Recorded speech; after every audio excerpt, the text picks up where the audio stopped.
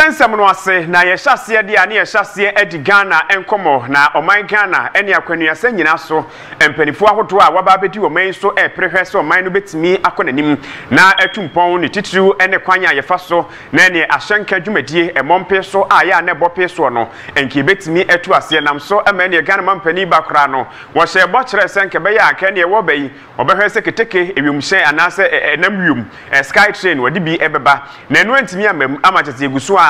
ama keteke nam from ene train bi ye betimi abomode ane aye ntie ne tema ene mpakadan kwantempon watimi asiesie a ene keteke eba befa so enam so masabredi mpanifo abomode asoto ne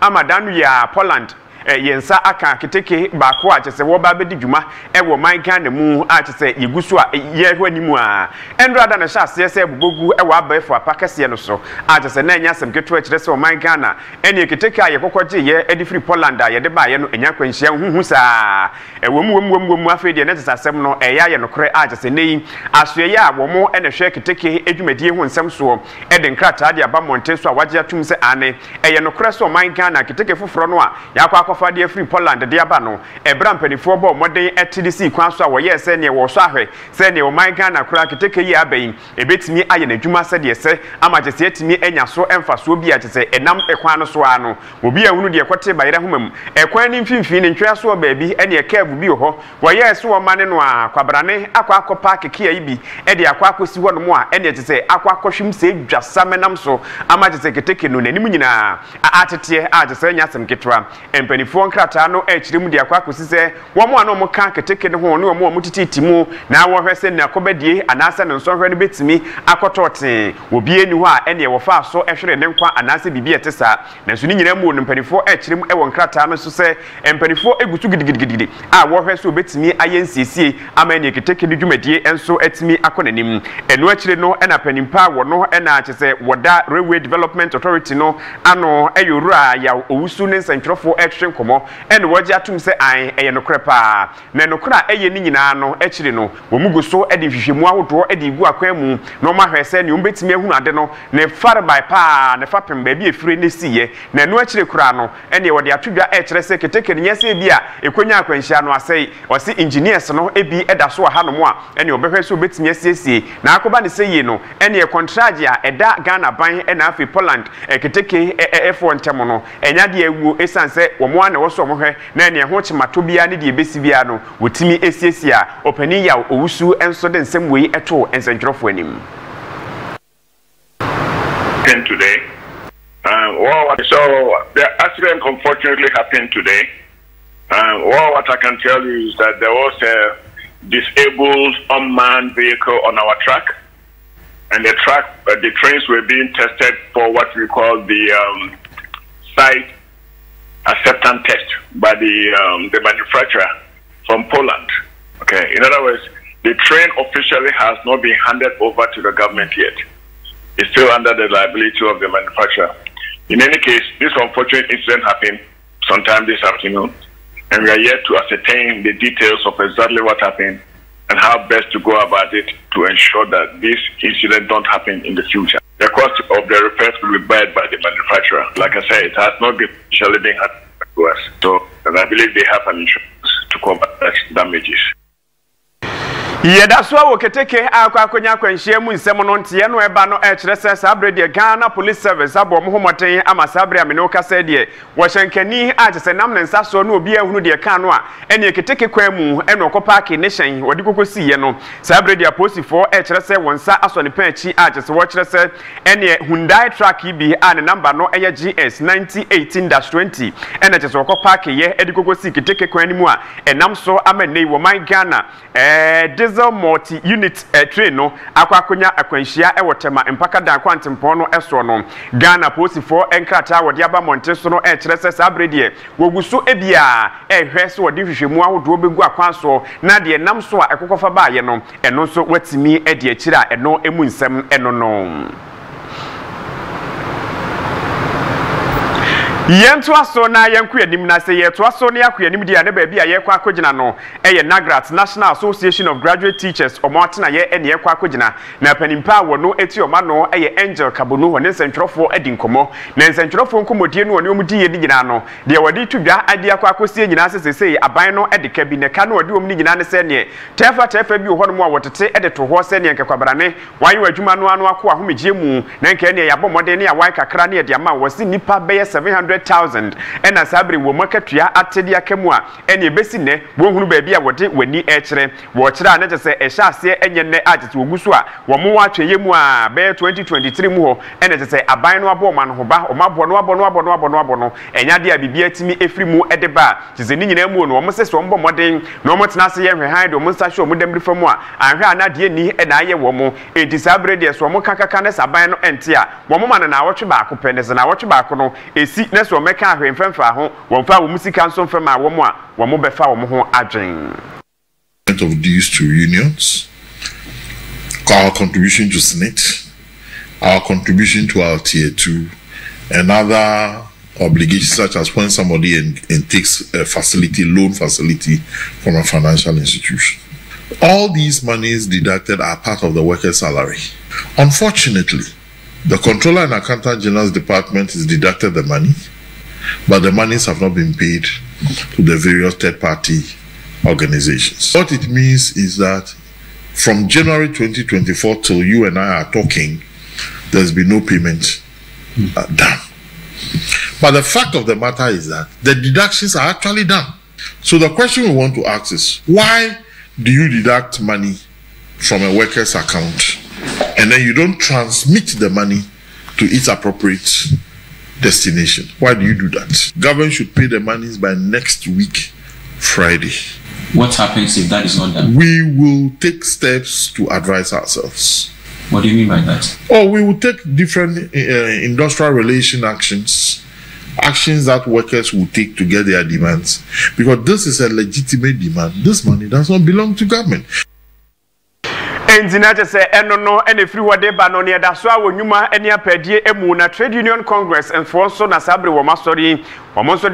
ni nyina ejina second tier a wo monso de ate ede akamu abesi ne ene aban no enhyeda emfa ema wo mo ene omode ababetudwa wo mo kire se sabre wo monso aban no a enyade a wobia wo mo na enwumakuo enkabomkuo maako enkron ene omode ababetudwa wo mo kire mse mebosom ne de etoso mienu se aban no ankase wo mo ama o matwuma wo mo ye no hu se no dodie nkakra wo so mo nsaka omunya nam obetimi de ama wo mo a wo mbetie tuatia tena pa a je se wo mo nko adwuma enkonko yehwe na enwumakuo maako enkrun enie Civil and Local Government Staffs Association omaka ho, Ghana Medical Association for so eka ho, Ghana Registered Nurses and Midwives Association omaka ho, Judicial Service Staff omonso eka ho a na ze sabre ya me no ka sei TUC for so ekere sesa na beko no na je se omaka tua entumu na afa esukrampo no wo motefa a je se omatete de atoto ho no na no wo monsa entimi anka ene omonso ede omho bagim Dr. Yaba a wo no eyetotofo pani di makuyi ene ode ensemu yi etu dwa wo bra wode nani kire mu ewogomu afete.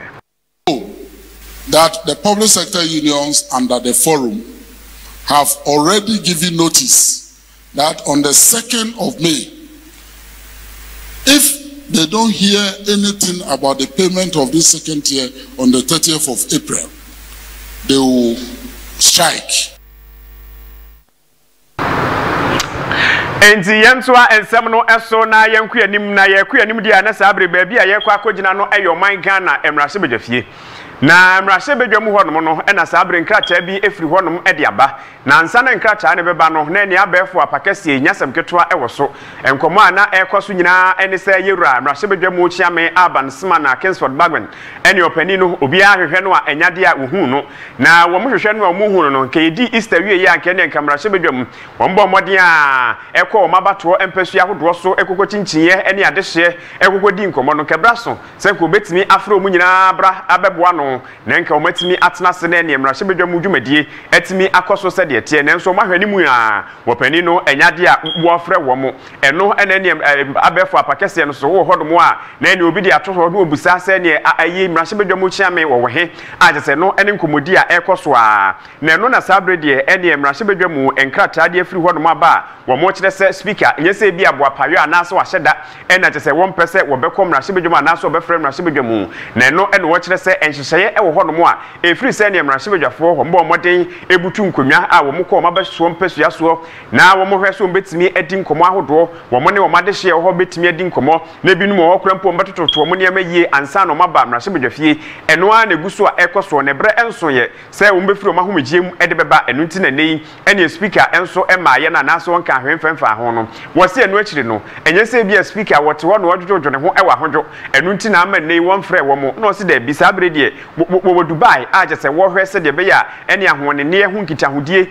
je se wo mo kwa akodi ho nkomo no wo betimi ahwe na nyina mu no wakwa akototo na de mu nkomopa watimi ede aba na nsem bi amanfo ka se an ena wo freedom kuma anim nti ene ne wo pani na so watwi na so wo bra emra hye bedwa mu wo mo adwuma bebre wo so mutimi ye na nso pani na se wo mpemua ene wo mo kyese da bi enye saa ene tie na adwuma die bi ene de no akwa akopie mu wo Dubai a ene yi ontimi emepie mu wo Ghana na nyese bi abo apayo ana se bi atrimodi bi eso ene opeso otu saa na mo na nyina mu no wo kyere se emra hye bedwa mu ebreso na se wo se ye to nsa de frɛ emra hye bedwa fo nyina no a emra ne hyehyɛ no ho ekwan yo befa so mbe ye nyina ho no mo a wo betimi atu saa na mo na saa brede emra hye bedwa mu ne kwa ahomegye wo ma ye no pani no so no ene wo di dwumaso mo a ebeboa oman Ghana enu nti ena saa bre wo mepie mu ewo Ghana no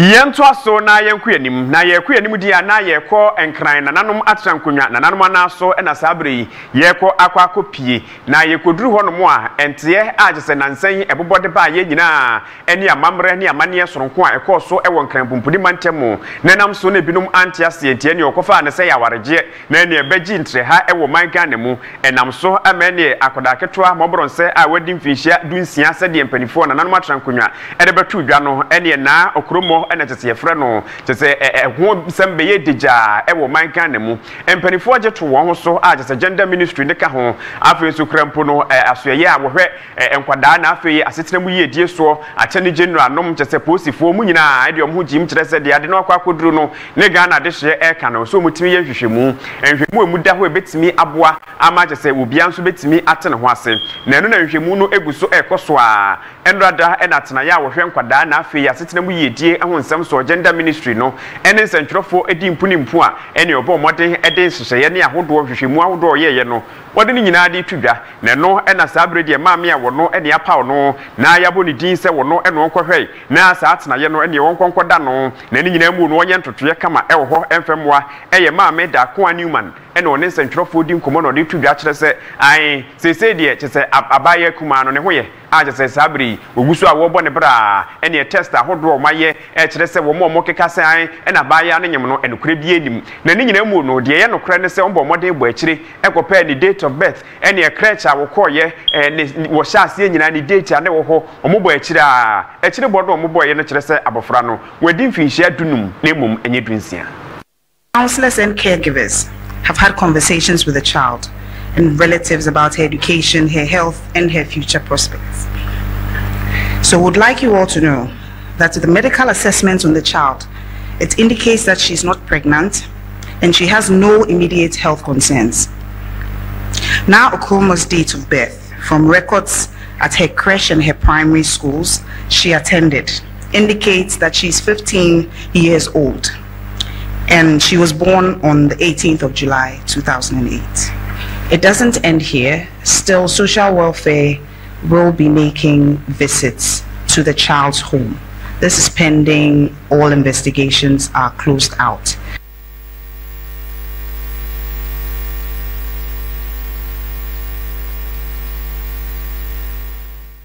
Entiano anso hono a Deputy Attorney General Eyowura Godfred Tua Yeboa enso de nanu tumu ekyere se enyese bi a omabeka we nu nti esi hono a da bi ogusu a wo bɔkyire ehwe nkrata mu ahwe asem no ankasa no die tue mu ankasa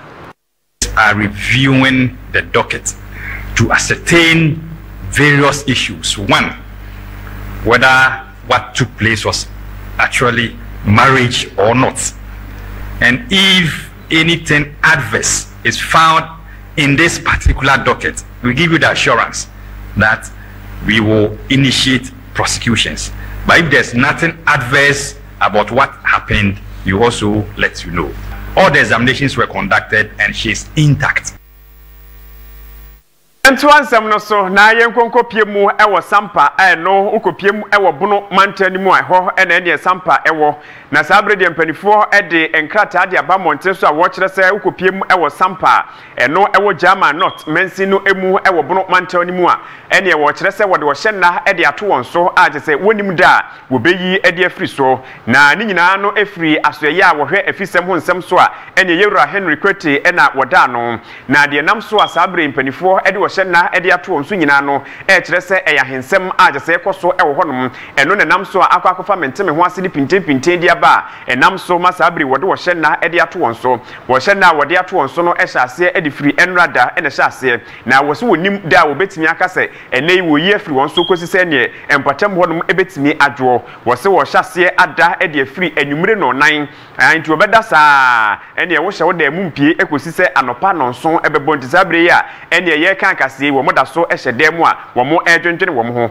na no ena mpanifo ede atodwa wo sere na nanom ahemfo ene mpanifo a wodi dom anim se wo hwe se de be ya kom ye ebetimi abampatem ho na no akire no wo kire se kwabrane wo de se wo akodie bia wo ho na de waye wadwene se eyi ensemone na ade bedie wo de be nante monte so abomode de akire se an wo de se wo kurom abomode ade agye ho se kire me na wo so mu ate se danta wasene ma wo de kokobo ede ama Ghana de hye nyina ne titiriu ene ade hye a ewo empatam ho so mo hwe no momoden na wo mu hunu ne se akode ahodo ate se edidi nsemone twen de si nipa so eto de gene nkwafiri ne nsem wo betimi atwe ho ede afiri ho na ne nyina mu no mu nyina behwe na ne asomdwe bua wo mo atimi anum bie se de be ya empatam ho ebetimi adwe sansem panifo se asomrofidwo a ene kraman enya dabre enti ejina we so na no pa no nsiabre mu e de besom mo no ni nyina ye de asi e wa ha ntia di sisa no de aseda no yemfa ema Lucky Herbal Hospital no pay ye kwa akwaje apomudene mapa unya hoden ne so ko onwuma so a wotimu se vimem vigo e na ade ko adwuma so ntim serewo mema yade encounter mema yade ntete mema yade jojo e ma onye buhu mesrewo Lucky Herbal Hospital ho no mo a woden ha ma enuntini e na afi enubana e de sa yade no entiko na so kokwaje apomudene mapa ni bi o man kan afa na ba bia bebodi ewra no Lucky Herbal Hospital ho yekase pa no de egumua ogwa krum e de wa no payi uduru ho no mo a ne se woni omo edinsa wo so se de tie na bomode na afa wani akire mu ewo eye ejewa clothing na kokwaje entade panto mapa bibia bi mesrew ka so nyanya no kwantempon no so e no butu yeb guest house enso e kan ye ho mensem no ye de besomo se de etia no payi ye twe ho aba ne de ewiom nsa kire ne bobre no so e de aba besomo a adechie mu nsem e to aso e de ama omidin obi Catch fifi owusu ochre